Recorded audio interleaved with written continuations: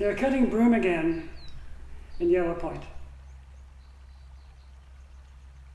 A yearly ritual by one invasive species upon another.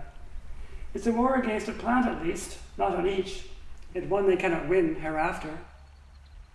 Brilliant yellow flowers, beloved of bees, scatter like snow upon the trail. And like dandelions, I wonder why my peers have such genetic dislike of yellow.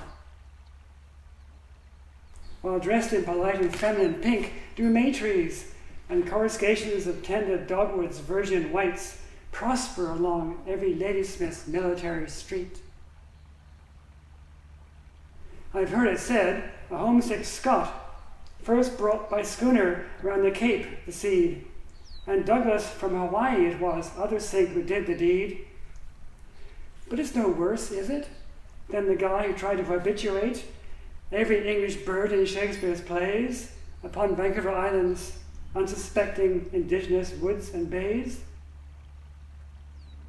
But what's history to those two men who labor incessant as they hack their way into the latest version of the colonial present? But my money is still on the broom of new species after you and me hardest to eradicate. She rises on bare rock and along every hydro line and road allowance, where we slaughtered all things that once grew to sun inconvenient.